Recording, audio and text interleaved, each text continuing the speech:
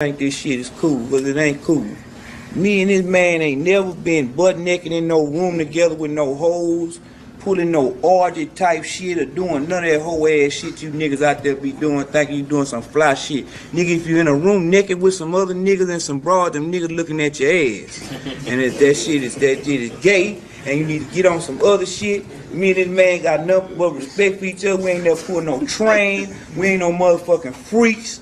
We some family men. We getting this paper. You know what I'm talking about? And I had to put that out there, bun, because a lot of niggas doing a lot of fugazi shit out here, man.